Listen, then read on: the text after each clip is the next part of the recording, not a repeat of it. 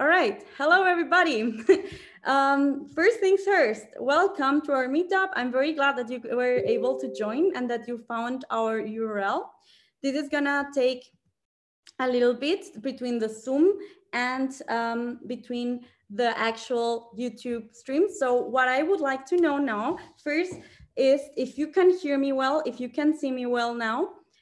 So please just let me know.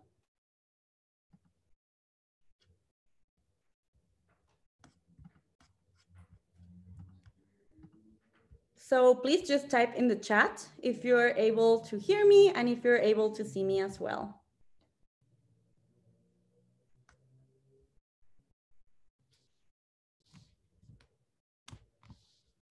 So then we can start.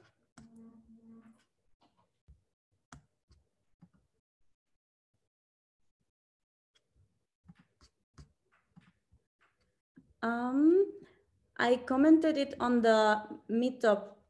Wait, no. So I commented the link. I don't know if we want to maybe add it to the description of the page. So hello, everyone. Okay, great. So video and audio works. Thank you, Eduardo and Johanna and Barbara and Mrs. 87. I'm very glad to see you today. We can start officially. So we prepared some nice things for you today, but you might be wondering if this is my living room, which looks so nicely, and I'm totally in the middle of the city. So cheers from Munich. But this is actually not my living room. We have a very nice hostess that has been following us for a while, and she's hosting us tonight for the second time. So please give it up for Nina. Hello, everyone. All right. So hello, Nina. I'm so glad that we have you here. This is the second time that you're hosting us, Pyladies Munich here. Last time, maybe some of our viewers remember to be on Jambit, but now we're in a new company, and so are you. This is Alaska, and well, I don't know, I know you have prepared some nice words about Alaska and even some nice tips she will tell you more about later. But before we do that, I have to ask, why do you keep inviting us? I just love the thought of Pyladies and all the initiative, and I want to support you just like that. Thank you. You definitely are one very cherished supporter of Pyladies Munich. All right. So as I said before, Nina prepared some nice tips on a very hard task, I think, these days, which is something that she successfully managed to do also during lockdown. And this is how to get a job in the middle of a pandemic.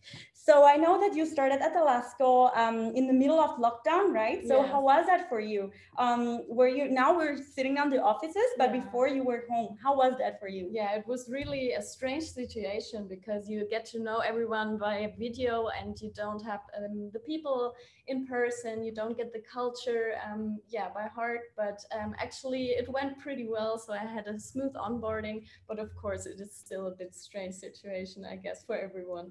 Definitely. Well, then I'm sure not only that you have very good tips, not only on how to find a job, but then also on the onboarding side. If you have more questions, well, first, I'm very glad that you tuned in because now Nina is gonna say a few words about all of this.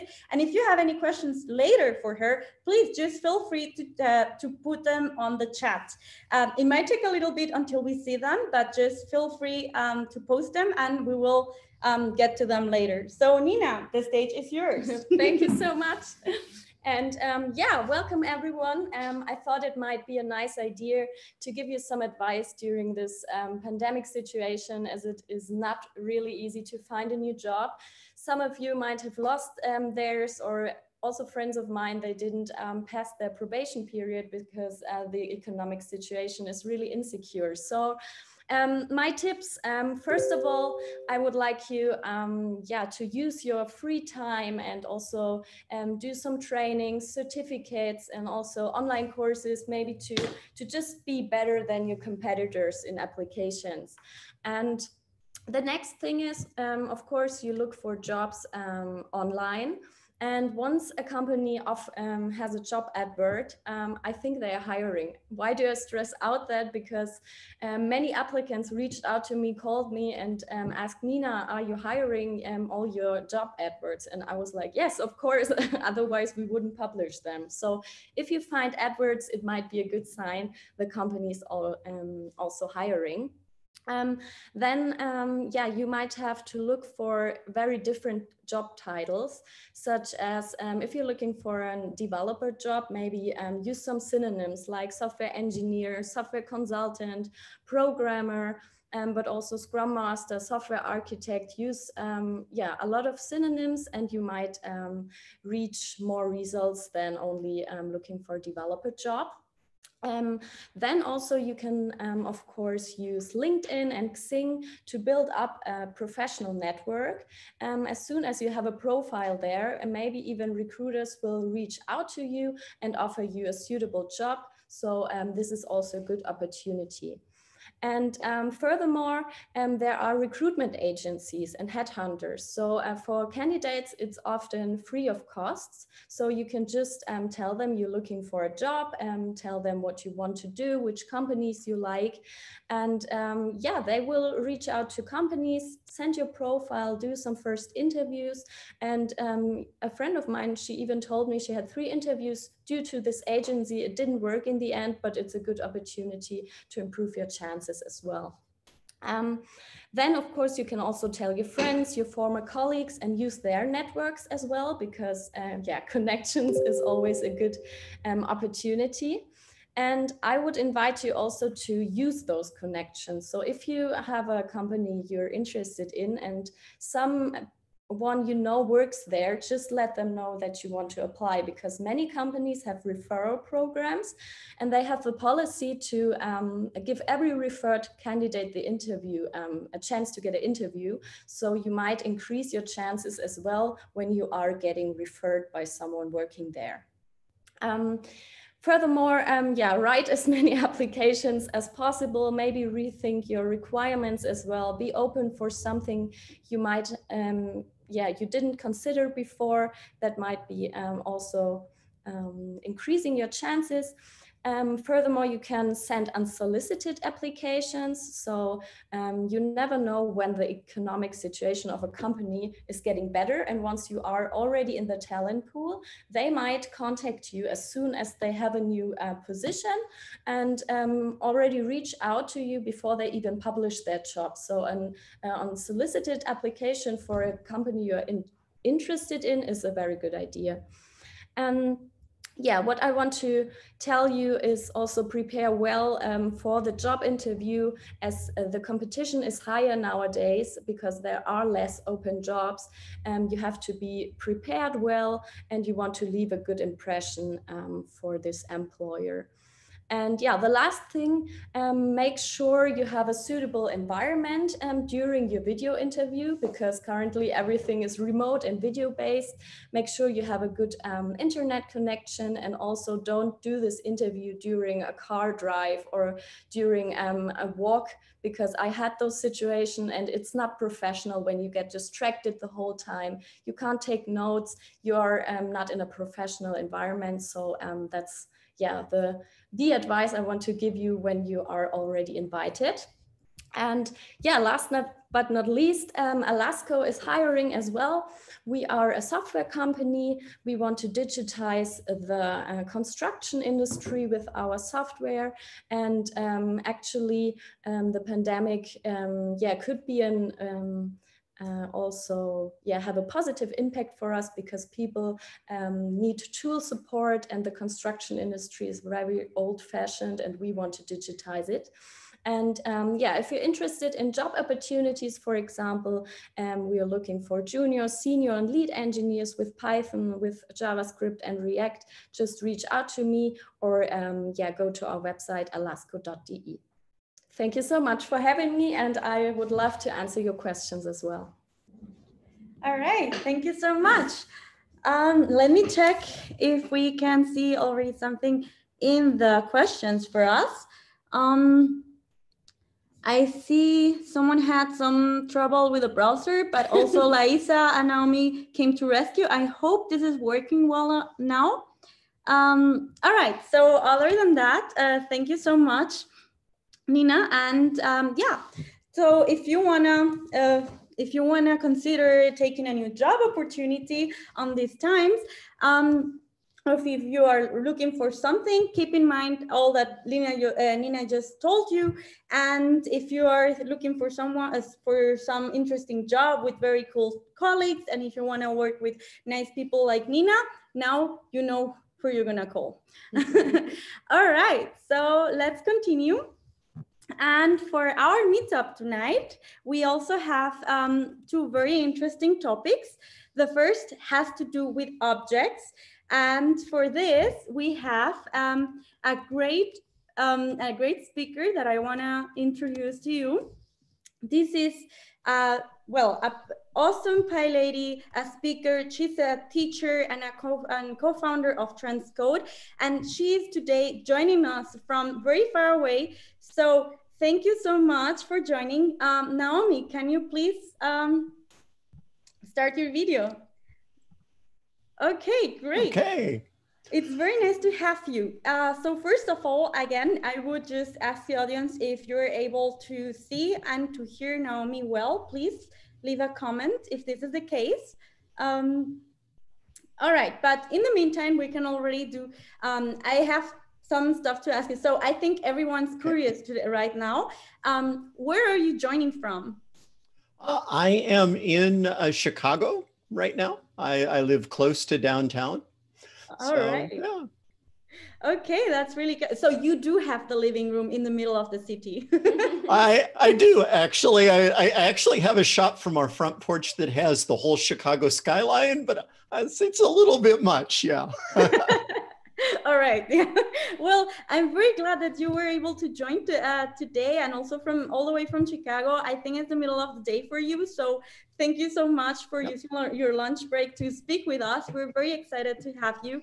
All right. So I have another question for you. I would like to know, what is your favorite thing about the Python community? That's a good question, I suppose. I think it's, in general, the fact that the Python community over the years has really tried to be inclusive and welcoming. And while we're maybe not as far as we will want to be eventually, I think it really has been a very positive thing that most people feel welcome coming into it. And I guess my favorite thing is that now I can travel to almost any place in the world and find Python people that maybe I haven't met before, but we can still talk and we still have something in common. So you know, it's been a long time since I've been in Munich, for example, but now I'm missing every place that I've ever been. I would love to come back. Oh yeah, I really hope that that the situation gets better soon, and then we can have you in Munich. Please do tell us if you come to Munich as well. We would love to have you on site and to have you for some beer in case you also like to drink beer over here. Well, then it's settled. Then only just let us know, please. Yeah, so that's really cool. I also love the Python community, and you're right. I think it's still a long way to go, but we have already achieved some, and this is also in a big part due to people like you, like a founder of Coderns. So this is a huge thing. If you in the audience also feel fond of these initiatives, please feel free to support. Come be a speaker at our meetups, be a host if you're in Munich, or if you know other groups like Pyladies all on other parts of the world, or other organizations that are supporting diversity in the open source or any code environment. So this is great. I just wanted to say that. But now everyone is really excited, I think, to see what you have prepared for us. So please give an applause from the audience to Naomi. And Naomi, the stage is all yours. Okay, sharing my screen now. So that should be there. And if anything looks horrible, let me know and we'll see what we can do to make it work. So I want to talk today, I call this talk Objects All the Way Down. What I've been doing a lot lately, I've been doing Python for nearly 20 years. And one thing I've found is that there are a lot of concepts where people think they know what they are, but they don't always really know. It's not always really what they think. So I've been doing a lot of work that way. I did some Twitch streams earlier in the year, and I'm working on a sort of a text and video project for my publisher, exploring some of the fundamental things that people tend not to really understand. So that's what I'm going to talk about today. And if you're interested, this is a Jupyter notebook. I'm using it in presentation mode, but it's just a Jupyter notebook, and it should be available at the link there, GitHub Naomi Ceder workshops. It should be one of them there. I'll show this at the end as well. And of course, I can be found online at naomiceder.tech, or Twitter is at Naomi Ceder. So let's go ahead and get started then with the question, what is an object? In Python, we're fond of saying everything is an object. Well, what does that mean? Well, so when I'm talking about something being an object, I would expect it to have a few things be true about it. So one of those things would be that it is an instance of a subclass of object. Object is the class that everything is supposed to inherit of. So an object in the generic sense should be some instance of something that goes back to the class object. And that means it's going to have certain things true about it. It's going to have special methods, the dunder methods with the double underscores. It's going to have an ID number so that you can identify that particular object, a unique ID. And of course, it will be created when its code is executed. A lot of times that means when the program loads, but doesn't necessarily have to mean that. So in addition to wanting to know what is, should I say, the truth about what you're doing, why would we want to care about whether it's an object or not? Well, only objects are going to be something that you can assign to a variable. And objects can be both parameters and return values of functions. If you don't have an object, you can't do any of these things. If you do have an object, even though you might not be expecting it, you can do all of these things. So I'm going to start really simple here, and bear with me. The answers to these questions are not completely and totally obvious. They would not be true for all programming languages. So I'm going to start with a constant. So if we have something like the word hello as a string in our code floating around somewhere, maybe it's by itself, maybe it's a doc string, maybe it's used for a variable, but just this hello by itself, is that an object? And, you know, I want you to think about that a little bit. And then the question is, does this string floating around naked, does it have methods and attributes? And is it a subclass of object? That's what we want to find out. So I can do a few experiments to find out. And this is the way that I like to go. I like to kind of work through these experiments, and I encourage you to get in the habit of doing your own experiments. Quite often when I have a question about something in Python, I go to a shell or a Jupyter notebook and I start experimenting to see if I can understand the thing. So first thing I would do is just do type. And it tells me that hello is a string. Okay, that doesn't really answer my question, is it an object? But there is in Python a function isInstance. And if you ask isInstance is something, an instance of something else, it will tell you. So here I've again put in my bare string hello. And object, which is, as I say, that the generic built-in class object. And I just want to know, is hello an instance of object? It is. So by definition, this bare string is an object. Okay, that's kind of good to know. And that means that it's got a bunch of attributes. And I think sometimes, particularly if you come from other languages, this is a little bit of a surprise. I mean, what? So here we go. This is just a string. It's not doing anything. And it's got a full range of special methods, or dunder methods, as we like to call them. And it's got all of the things that you can do with any string. Okay, well, that's good to know. And again, this wouldn't be true in every language or every implementation. I started a long time ago as a C programmer, and C, this would not be true at all.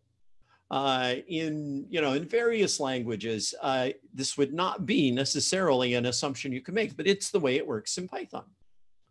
And then finally, I saw in that whole list of dunder things that there is a dunder class method. And we're going to use this a little bit because it tells me what class it is. So I can go ahead and do that and see, yes, it's a string. And in fact, it doesn't matter whether or not it's assigned to a variable or not. All of the Python literals like int, float, and string, those are all objects. So if you see the number 1 in a Python program, it's going to be an object.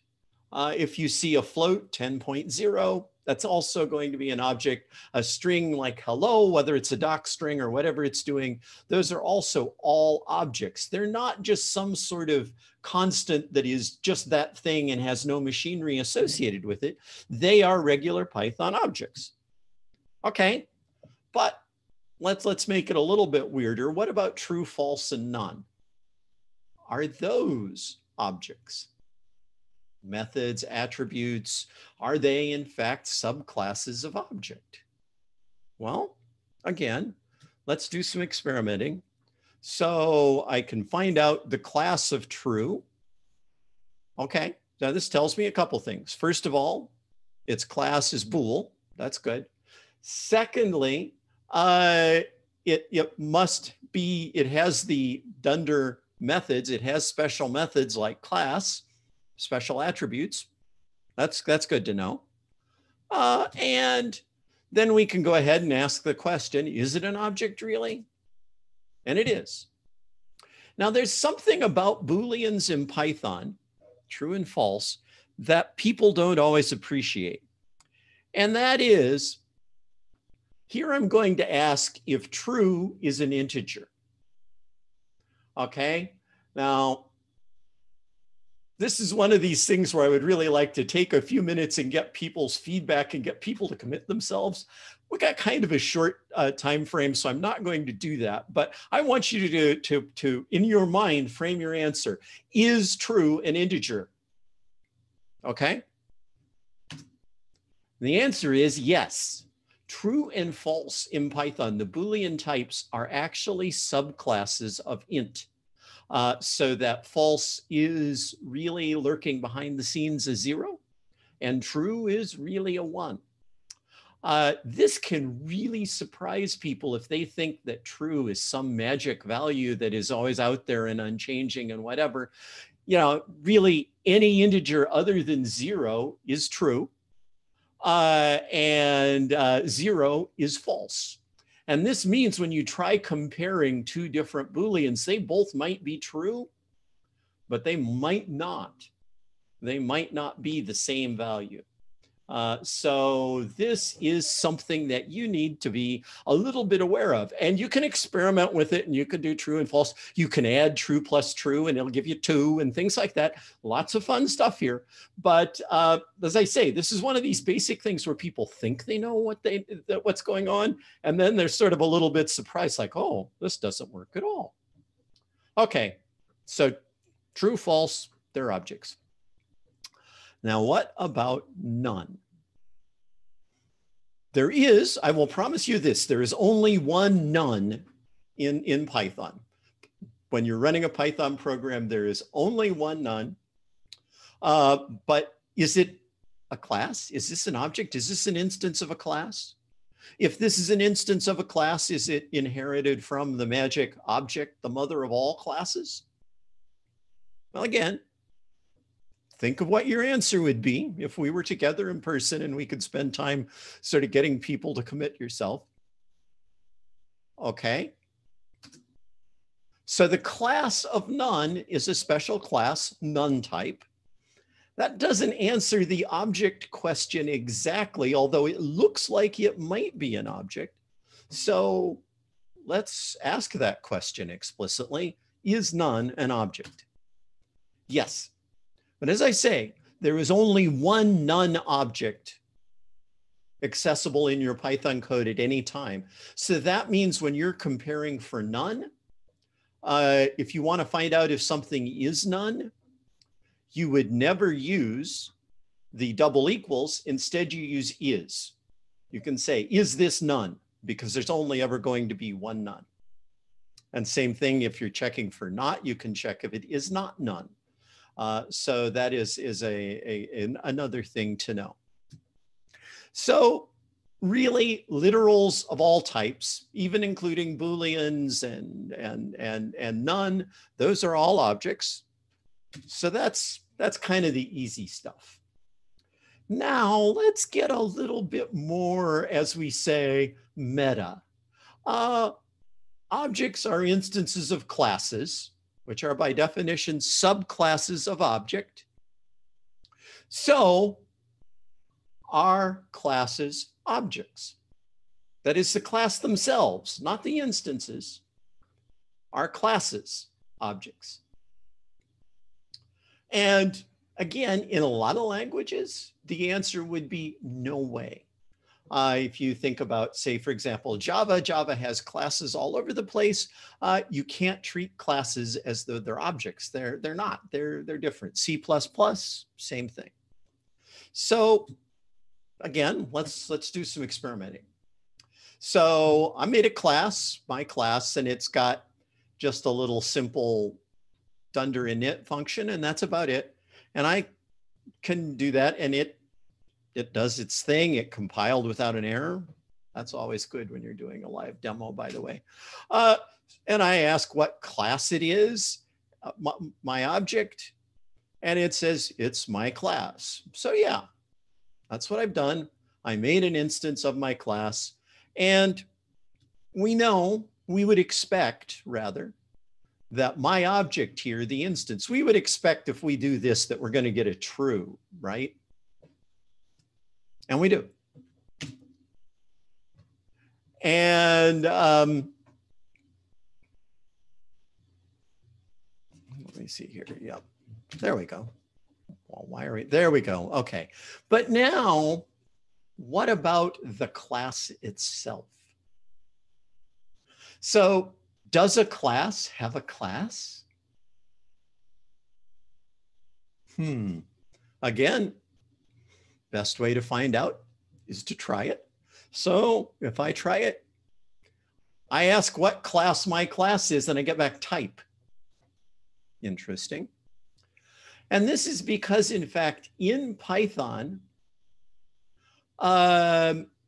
class and type really are the same thing. They're different words, you use them in different situations, but it's the same concept. It's the same thing we're talking about. A class is a type is a class. And that's kind of proven here. Okay. But what's the answer to this? Again, I'd like to take more time, build a little bit more drama, but let's keep moving. I want you to think in your own mind, what do you think is coming next? Is my class an instance of object true or false? Okay, well, there is only one way to find out. So in fact, yes. When you have a class definition and that code executes, it creates the class as an object in your code. Okay, now wait a minute. We said earlier you could do things with an object. Okay, so can I assign my class to a variable? Like this, make X class be the same thing as my class? And if I do, what happens when I try to make a new instance with it? Will this work?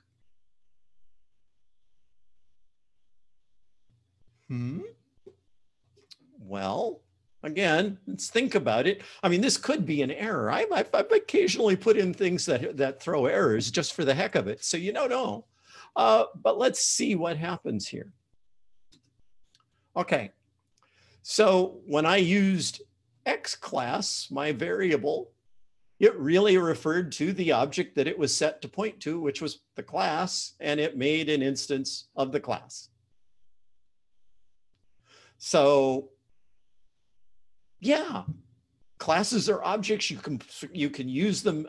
You can assign them to variables. You can pass them as parameters. You can get them back as return values. They are objects.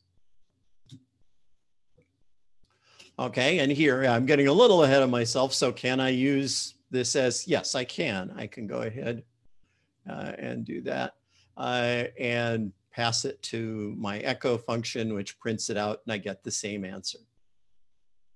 So, or wait a second. Yeah, so that also works just fine. Okay, now here, this is one that I've actually been playing with a little bit lately. And I'll be giving a little bit more of a talk on it at PyCon España in I guess it's about a month and a half or something like that. Slices, we know about slices, right? We have a list like say 0 to 9, and we can use a single index to get a single item, or we can use slice notation to get some sublist of the sequence, right? So if I do that, here the last one is the only one we're showing output for. If I do slice colon to -5, it will get me all of the items from the beginning up to, but not including the 5th one from the end. 1, 2, 3, 4, 5. So up to 5, it will get me all of the items up there, which is what it's done. 0, 1, 2, 3, 4. Okay, so slices are cool. Everybody likes slices. And you can do all sorts of other fun things. You can count backwards. You can, adjust the step value and go different ways. So they're really fun. So I want to know, though, what happens with that colon notation? What is going on there? So again, let's do an experiment. Here I've made a subclass of list. I call it my list. And the only thing different is I have overridden the get item, the dunder get item method, which is what gets called when you use the square brackets, so that it prints out what it was given as an index. And then it goes ahead and just calls the parent class to do the stuff it would do normally. So this works absolutely the same as a list, except it prints out whatever it is we put in square brackets. Okay, so I make an example of my list with the same 0 to 9, and then I just print out what index 1 would be. So I just want to see if the regular stuff works. Single item works fine. I wanted index 1, 0, 1, that's a 1, it's all ones, it all works. Okay, cool. Now though, I'm going to give it a slice, and I want to see what it tells me that is. So I'm going to start at 0. I'm going to stop before element 5, and I'm going to go by 2s.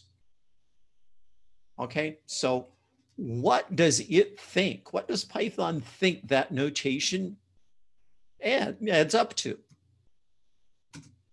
Okay, well, so first of all, you can see I got my right answer. I started at 0, went by 2s, 0, 2, 4, stop before 5. So 0, 2, 4, that's right. But notice that what it thought I gave it was this, a slice 0, 5, 2. Okay, I mean 0, 5, 2, that's understandable. Those are the things in between the colons, but rather than it parsing it any other way, it looks like by the time the call actually happened, this notation was turned into this thing. So let's look at that thing a little bit more. Well, let's try another example and just make sure it works. See, and that one works too. This time I'm starting at index 2, stopping before 7, same thing. So yeah, it works. So, oh, and wait a second, before I go on too much further, there is a question. Let me just knock that off real quick. Is it valid in both Python 2 and 3 that literals and classes are objects? And that is true in both Python 2 and 3, except in Python 2, there are also things called old style classes. And old style classes, I don't think actually follow that rule. So having said that, don't do Python 2, do Python 3, come on. But I know there's lots of legacy code base and things out there too. But yeah, that was one of the things that people didn't like about old style classes, in fact, and why they went to new style classes. It wasn't consistent. Okay, so back to slicing. So I can also, it turns out there's a slice function in Python that will create slice objects. So I can do exactly the same thing I did before. And that is I can kind of reverse the process and say, okay, I want to slice starting at 0, stopping before 3, and we're going to advance one by one. So I do that, and it makes the matching slice. Okay. Now, here's something. I've got this slice object. Can I use it with the list? Would that work? Again, make your guess. But in fact, I'll show you. It works. It works just fine. And this actually does have an implication if you are doing some particular type of slice that you do over and over and over again. And this might be something where you want to get every other element out of a list or tuple or something like that. You could, in fact, make that slice in advance and store it as a variable and then just use it by name. So you could do something like even slice equals slice 0, actually be 0, none, 2. And you could use that to get the even elements out of a list with all sorts of lists, and your code might be a little bit more readable. I don't see a lot of people doing that, but it's certainly possible. Okay, so slice has a class. Is it an object? I think you already understand that it probably is, okay? And actually back to the questions, is this to be considered an advantage or disadvantage? I assume by the this, we mean the fact that everything is an object. And I suppose there's a certain room for opinion. In my opinion, I think in most people's opinion, this consistency actually is usually considered to be an advantage. It allows you to do all sorts of things in terms of introspection. If you need to do various things to the code once it's been created, it adds a lot of flexibility that this is consistent. On the other hand, if you're really paranoid and worried about people messing with things, which would be, you know, honestly, the way that Java tends to look at things, we don't want you doing where you don't want to be, then, you know, maybe a Java programmer would take the opposite view. But for most Python programmers, yeah, it is actually considered to be an advantage. Okay, so yes, slices are objects. They are created whenever you use a colon inside of square brackets. And you can also, as I showed you, create them with slice. So that's good. Now, functions, are they objects? Well, here's a function and it works. And its class is, wait for it, function. And is it an object? By now, I hope you're guessing yes. Okay, functions are objects as well. They have all sorts of dunder attributes. They have a dunder doc thing where you can put a doc string for the function. They have a dunder name, so you can change the name of the function. They are objects, and this is something that is not true in a lot of other languages. And this is something that most Python coders would consider to be a really positive thing. So again, they are created when the code's executed. They can have attributes. They can be assigned variables. They can be parameters and return values of other functions, which is how we get decorators. And I would love some time to talk about decorators, but I know I'm kind of taking a lot of time anyhow. So I want to do one last thing as I wrap up. And that is also to do with functions. And this is something that I see fooling people all over the place. And that's default parameters. So when we have a function, we can give a parameter by name and give it a default value. And then if we call the function without a parameter, it will use the default, right?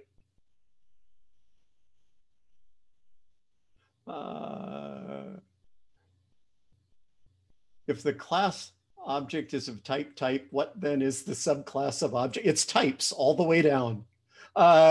Classes, subclasses, all of them are type. And it does kind of feel a little bit like a dog chasing its tail. That's the inspiration for the title of this talk, Objects All the Way Down, because that refers to the old joke where somebody goes to the great religious sage and asks for the secret of the universe. And the sage says, the world rests upon a giant turtle. And the guy says, well, so what's that turtle on? Another turtle. Okay, well, what about that turtle? Another turtle.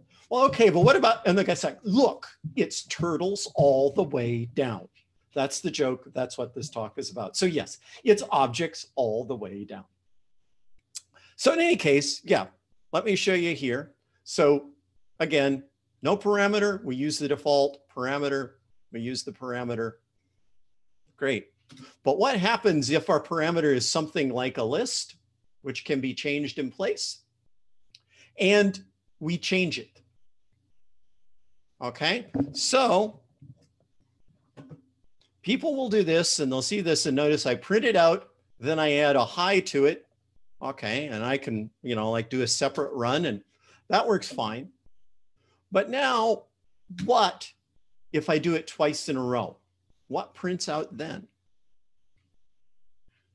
Okay, most people are going to think that I get two sets of empty brackets. Okay, I don't. In fact, I get a hi here. And where does that come from? Well, to show you, I can do this. I can do the ID number of X. So the ID function will give me the unique identifying number of an object. So if it's got the same number, it's the same object. I have two different objects, they have to have two different numbers. Okay, so now let's see this. So now you can see actually, start out with the one that ends in 87880. I do it again, I get 87880. That is in fact, this object gets reused as a parameter, a default parameter over and over and over again. So every time that I call this, if I append something onto the default, the next time I call it, the default will be different than what I think. This is because functions are objects that are created when their code is executed. That would make sense as objects. I already said that earlier. Their default parameters are also objects, which are created at the same time the function is created. That is, they don't keep recreating that default parameter. It gets done once when the function is created. If you can change that, if it's a mutable type, then it will change. And that change will then be around the next time you want your default. Which is why better practice, if you want to do something like that, is to use something immutable like none as a flag. And then I can say, if X is none, that is, if I don't have a parameter, then I want to use my empty list. And then I can do this, and I can run it over and over and over again. And every time I don't give it a parameter, it goes through this code, which in effect gives me a new list object. So that's, and I can prove it. There, see, I get two different empty list objects. So that's something, again, people don't understand, but it is a logical consequence of everything is an object, a function is an object, its default parameter is an object that's created at the same time the function gets created. It's the way it is. So that is what I've got. Like I say, everything is an object if it can stand by itself, basically. Punctuation, operators, keywords like def and class, those can't exist by themselves. Those will not be objects. Almost everything else, if you can have it kind of be on its own as an expression in Python, it's probably underneath it all going to be an object. So that's what I've got. Again, you can find the notebook at that link. And thank you so much for your attention. It's been a pleasure, and I hope you got something out of it. All right, thank you so much. It was a pleasure to listen to your talk. I must say that I was also smiling to myself and just very happy at some parts when you say like, the Pythonistic, opinionated way to look at how Java is look at objects and this kind of stuff. And I also like turtles and objects as well. So I enjoyed that part. It was really great to hear you. So let me just check the chat if we have any questions for you. You already did a great job by taking care of the first two questions, but there is one that I can ask to you. So Pravan would like to know if meta classes are also objects. He says, I haven't used meta classes before. Meta classes, right. But I've heard people talk about this on meetups. So where do you stand there? What do you think? You know, I haven't actually gone through a bunch of examples lately, but meta classes are,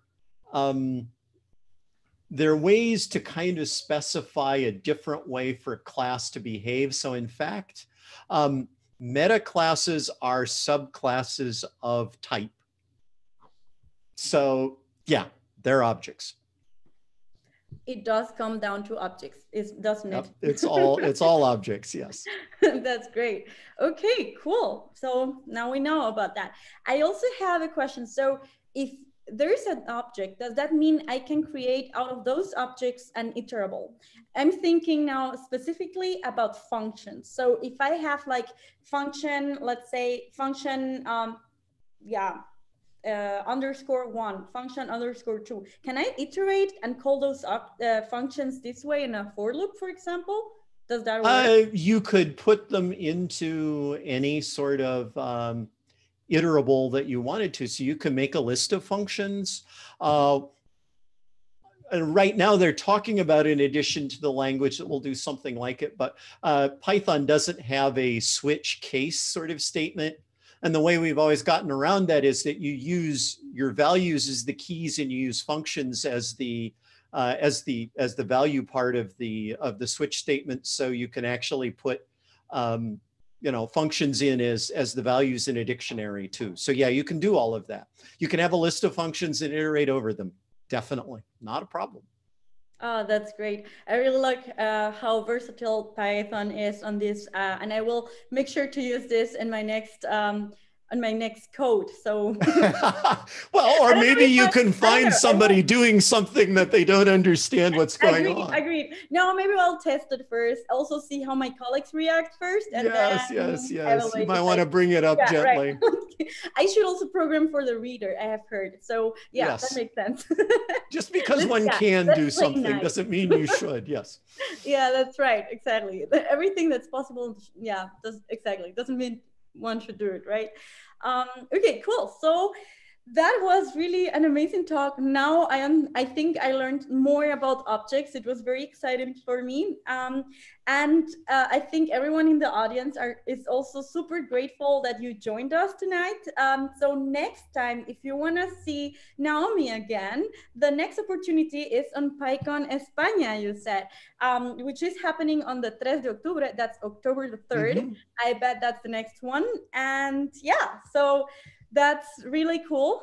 Thank you so much. Is there anything you would like to add? Nothing at all. Just everybody in these times, stay safe. Try to stay in a good frame of mind. Take care. And I hope I can meet some of you in person someday. We hope that too. Now that you mention it, I'm so sorry. I should have asked before, how is everything in Chicago? How are you? I see you're at home and staying safe. Right. I mean, in Chicago, the city, unlike large parts of the country, is reasonably well managed. So we have things open to a limited extent, and the rate is not great, but fairly stable. So it's not bad. It's not bad. All right, I'm glad to hear that. So thank you so much. This has been lots of fun. If you want to still stay here, we're gonna hang around. We're gonna hang out with everyone else then later again. And so please feel free to stay later. Yeah, and okay. I guess, well, thank you. So thank you so much, and please do write if you're in Munich. The beer offer stands. Okay, I will keep that in mind. Right. Okay, thank you. Thanks, Naomi. See you later. Bye-bye. Okay, so for our next talk, I have someone very special with me. She has also been a Pylady from Munich, even longer than I have. So she's the experienced one right here, and I'm super happy to have her here. She just finished her bachelor thesis, and now is gonna tell us about her new adventures. And she has prepared a very interesting talk before. But before that, so Olga, please roll into the screen with me, and an applause. All right. Hello, everyone. I'm happy to roll into you.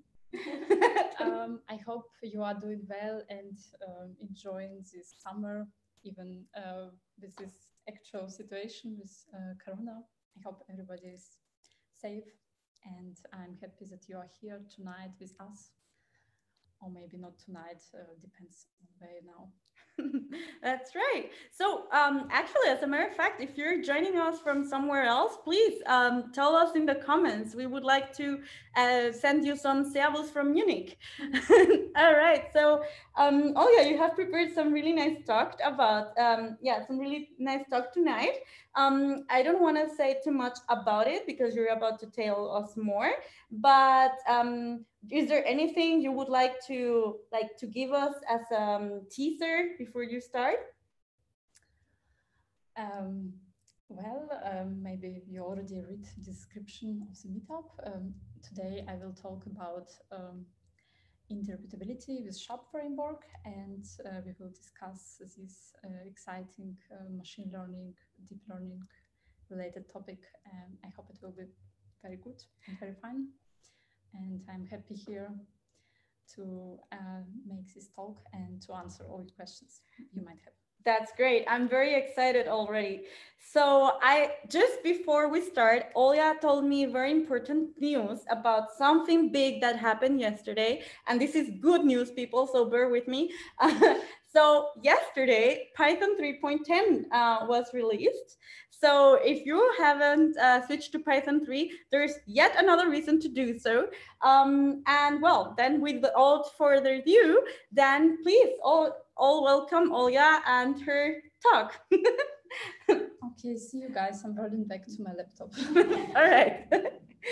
So tonight, this is the tricky part of the meetup where we're gonna switch to Olga, to her screen. So for now, I say goodbye. I'm gonna mute myself and see you on the other side after the talk.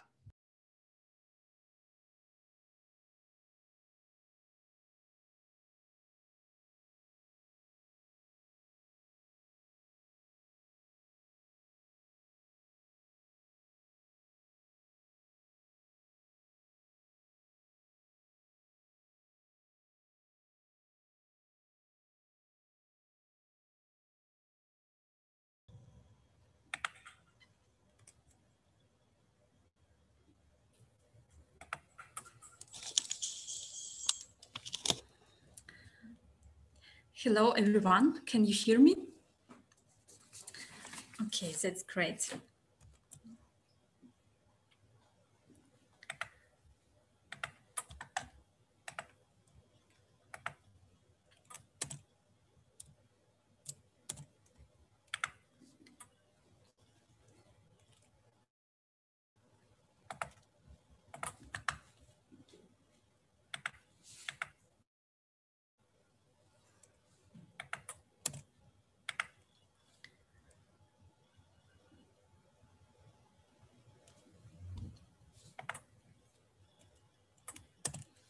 I just need a moment. I need to restart something.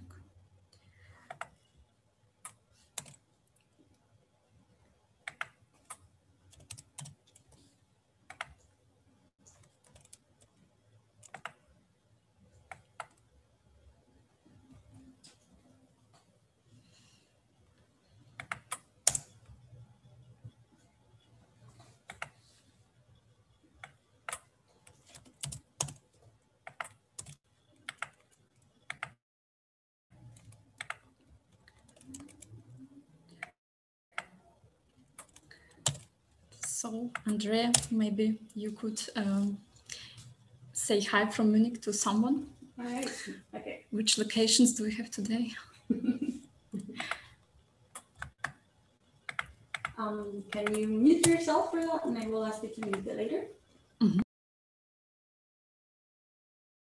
Okay, so all right, as I told you before, this is a tricky part of the meetup where this is actually, I think it's quite funny that on an online meetup, the tricky part is sitting in the same office and in the same room. So, but bear with us and we're gonna go, we just need to restart a few things and then we will be ready to go.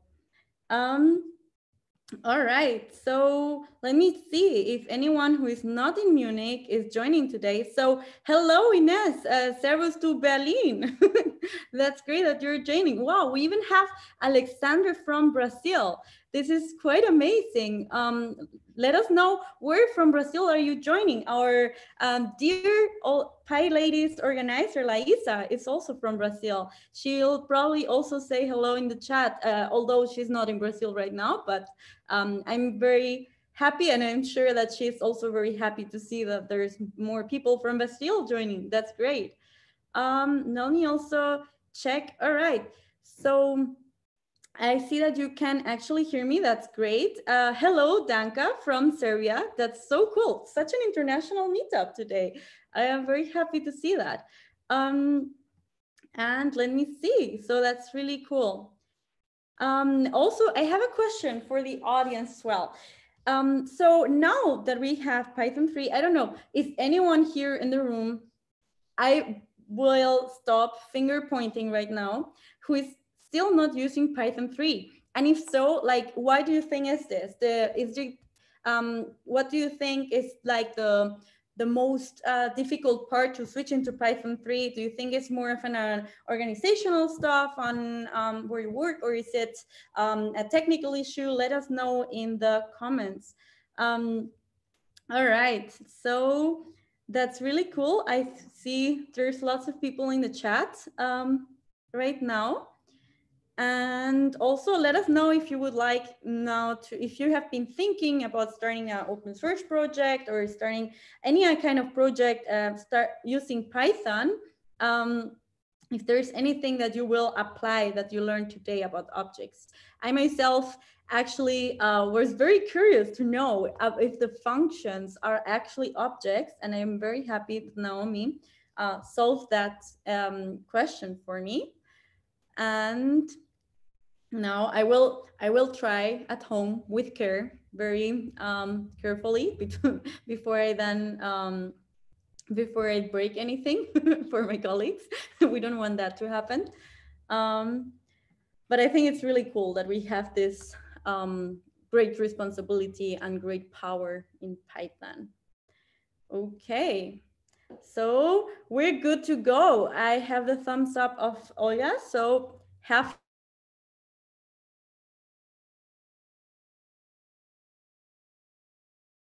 Hello again. Can you hear me now? Okay, that's great.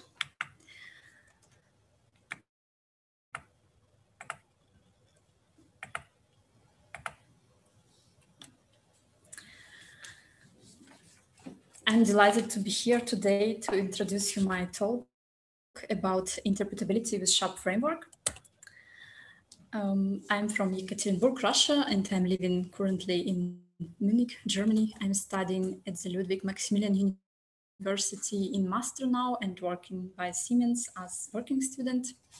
I'm also an official organizer of Pyladies Munich Meetup, and in my free time you can find me coding, traveling, or dancing bachata. Well, I just defended my bachelor thesis 2 months ago, and I will show you my project, which I did. Next slide will be my live demo. I studied the problem of predicting user personality based on user essays, and I also did some interpretable deep learning to predict user personality and to do explanations. I will show you the program. User can write the text, then submit the text. After that, users will receive personality profile and also can read information about personality traits. And now, after clicking on Curious Why button, user will be redirected to explanations page, where it will be explained why algorithm or model defined user like this kind of personality. If you want to know how I did it and what I use, I will tell you later. But first of all, Can you start showing your slides? Habe ich das nicht gemacht? Okay. Are you sharing your screen? Actually, I thought I did it. Okay, sorry. There. Okay, finally. Okay. Yeah, it's the program which I told you about. Yeah, user can write the essay, then user will receive the prediction of personality, like I already said, this personality profile with information about personality traits. And in the end, if user is curious, he can get some explanations how algorithm detected the personality based on which features. That's short information about this project. And if you are curious why and how I did it, I will tell you now. Sorry for this short interruption. First, I would like to give you a brief introduction of my talk. First of all, we will talk about motivations, and we will talk about interpretability types and about SHAP framework and examples of using it.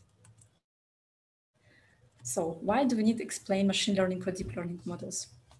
The first reason is to detect biases. Experiences in the past, like what happened with Amazon, where secret artificial intelligence recruiting tool showed bias against women, showed the importance of interpreting complex models. Second reason why do we need to explain machine learning models is for sure debugging.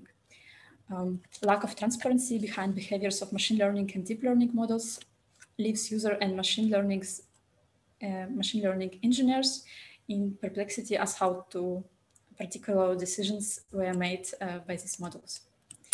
And the third reason we need to explain machine learning models to achieve the trust of users. I need to say that general data protection regulation carries privacy requirements, including a right of user to explanation. So the most important question is why? We always have some input, we always have some output, but what is happening by algorithm, we don't know how these decisions are made. It's like black box for us. And if we ask the model, what is the answer on everything? And we will receive the answer 42. We don't know why and how this decision was made. And interpretability allows us to know why and answer this question. There are two types of explanations: intrinsic interpretability and post-hoc interpretability. Intrinsic interpretability is achieved by constructing interpretable models which incorporate interpretability within their structures. And subcategories of interpretable models are linear regression model, decision tree, logistic regression, and many others. To post-hoc interpretability belong models which are created to grant explanations for any type of existing models. And this model is like already second model. At the moment, there are available such methods like LIME, SHAP, and some others.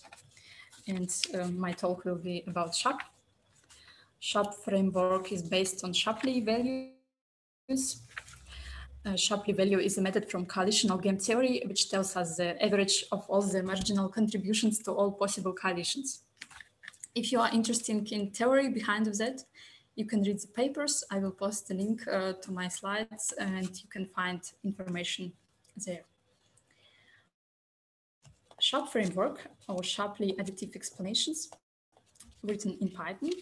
It could be applied for any machine or deep learning model, and it shows the impact of each feature on the prediction. It's a united approach and provides global and local consistency and interpretability. To install SHAP, you don't need too much. You can use just normal pip or conda. What do you like more? Maybe you can write in the comments in YouTube stream what do you prefer. It will be interesting to know. And there are many types of SHAP explainers: gradient explainer, deep explainer, kernel explainer, sampling explainer, partition explainer, and tree explainer. I will make the examples for gradient explainer and deep explainer.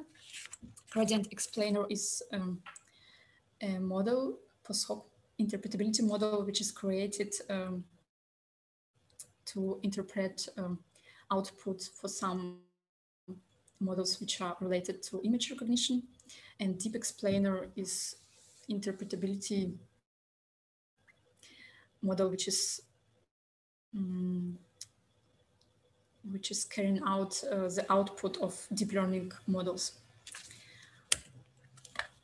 Now you can see my first example. On the right side, you can see the code, and the most important parts are red.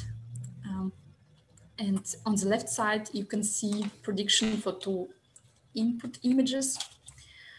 And in this plot, you can see that red pixels represent positive SHAP values, which are most important for predicting that this animal is a overture or this bird.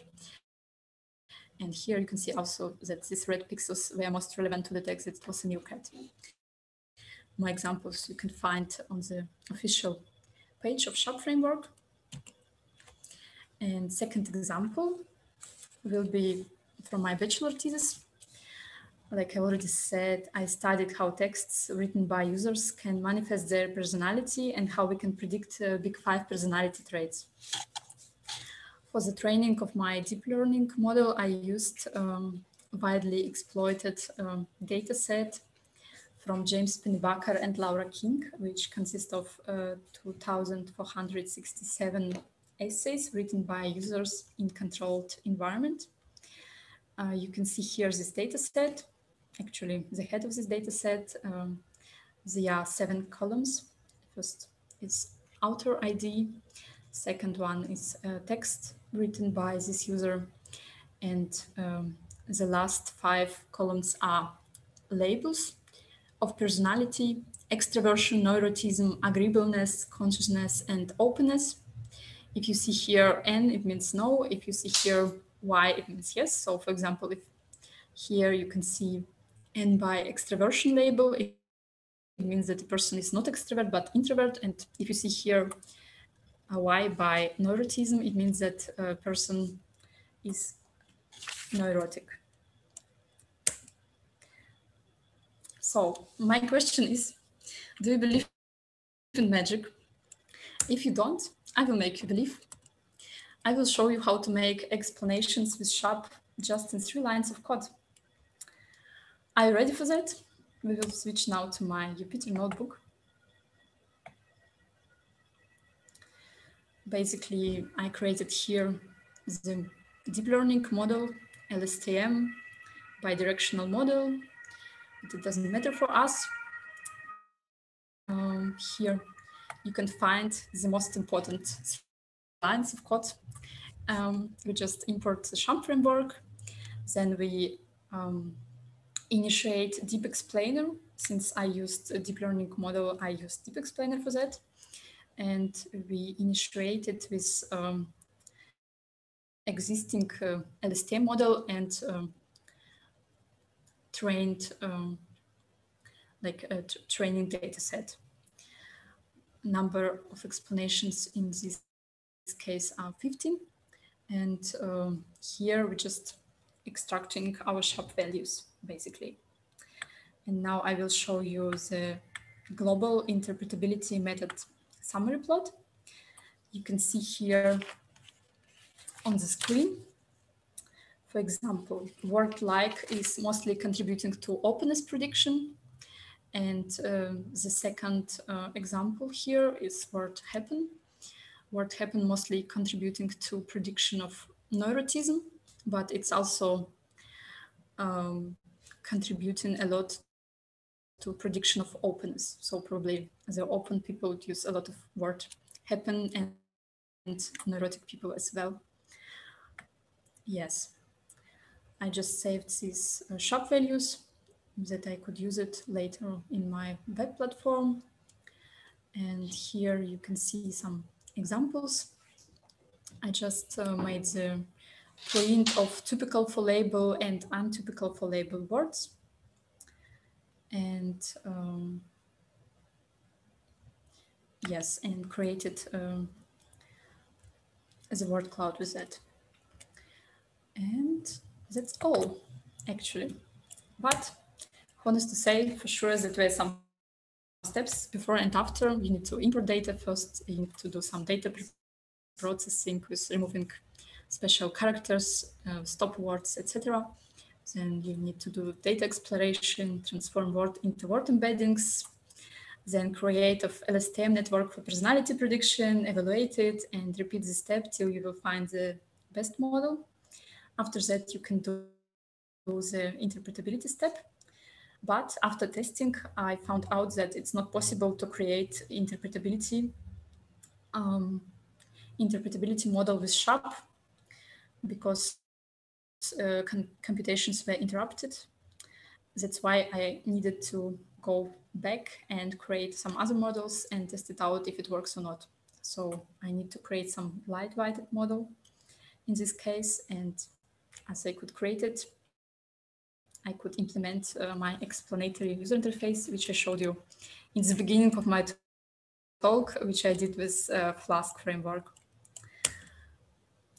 There were 2 restrictions, which I found out. SHAP Deep Explainer works at the moment just with TensorFlow 1, which is quite old and can cause also some problems. And SHAP values computational costs very high, like I already said. It was not possible to create explanation with SHAP with the best model because of hardware restrictions. And for this reason, I needed to create more simple personality prediction model. Last but not least, if you are doing some machine learning or deep learning, you always have to be careful because it's not so simple like it looks like normally. And there are always some hidden things which you need to consider. That brings me to the end of my presentation. Thank you for your attention. I'm happy to answer your questions you might have. Thank you very much. All right. Thank you so much, Olga. Let me also join with image so you don't feel like it's your conscious talking to you. All right. So That was a really cool talk. And now I actually think I want to know more or even try it out myself. But first of all, our audience might have some questions. And for this, I would kindly ask Olga if she would yet again roll over here and answer some questions. All right, so let's take a look at the chat first. We have lots of great feedback. So Eduardo also was using the Shapley framework as well, if I understood correctly. And there's many people that are interested even on your code. So you also already showed the repository where we can find out more, right?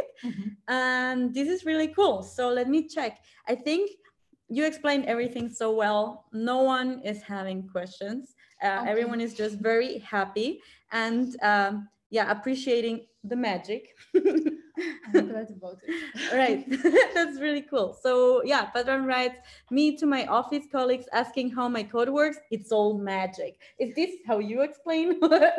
Yes, it's just magic sometimes. That's great. But you also, now we also know how to be magicians as well. Thank you for that. So you were telling me also about like the newest release of Python before, and you did just this one project right now. And it seems like you did a really cool work right there. It's super interesting.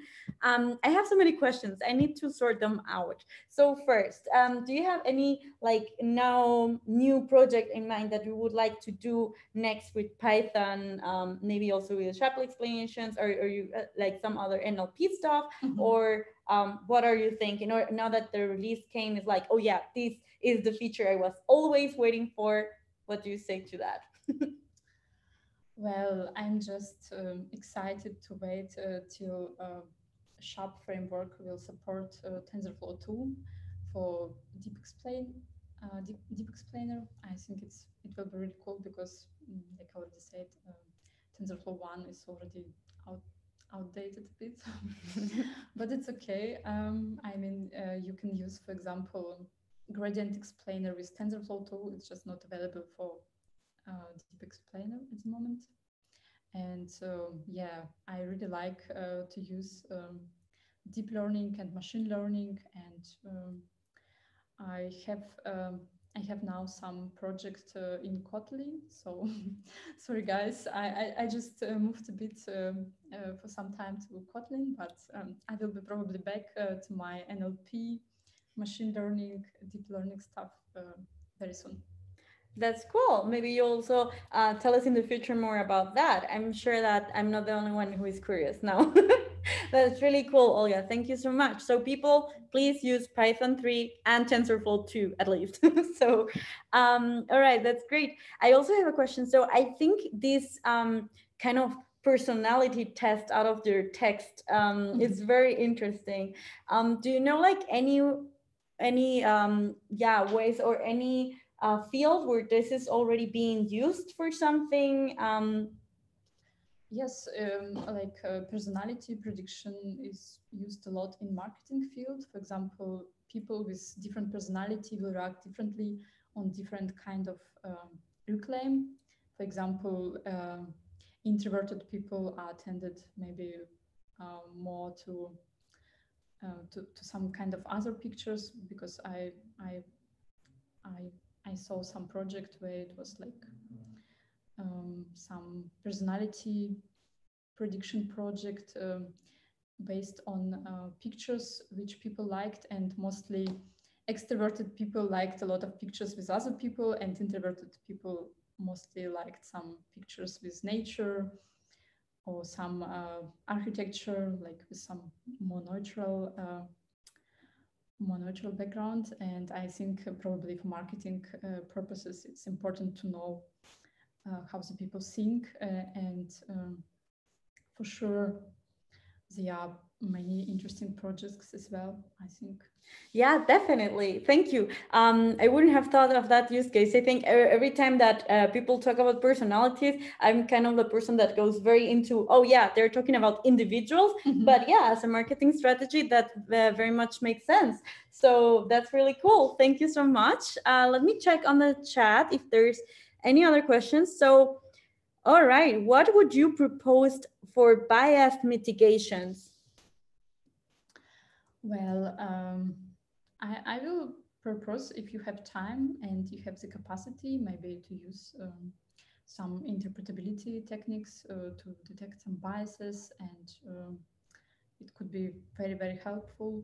Like maybe not SHAP frameworks, there are many other methods, and just test out how is it working, because like experiences in the past showed that it's important what your data you actually have. It could cause some problems in the future.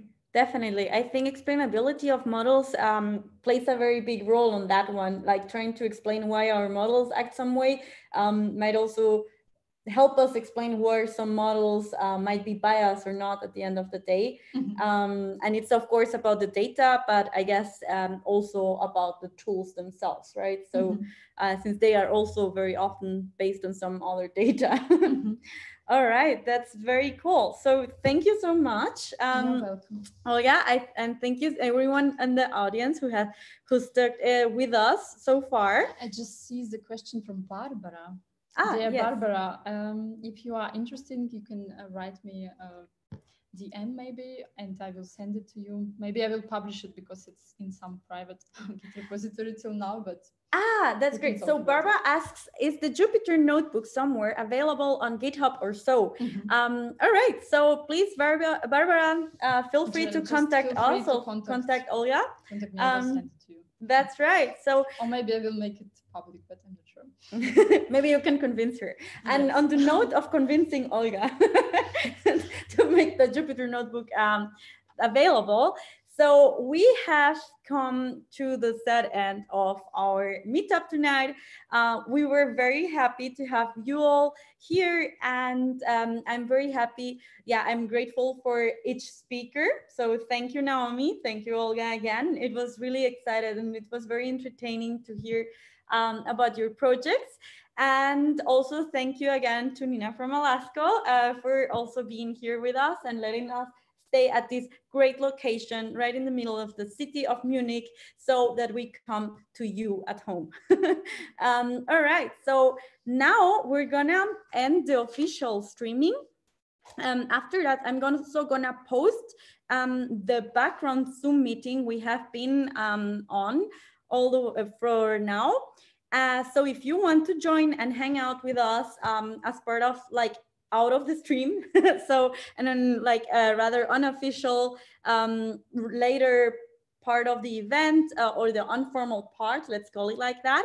Yeah, please feel free to join. I'm gonna post this link now so you can, yeah, so you can join us. So here you go. Thank you everyone for joining. I see Pradvan is saying hello. So thank you, Pyladies Munich, for organizing the meetup with great talks from India. Wow, all the way from India. Thank you so much and stay safe as well. Lovely to have you here. And I wish you a good night. Thank you for taking the time so late to be with us here. So, all right, everyone who wants to join, I'll see you there. And other than that, this is it and stay safe. Bye. Bye.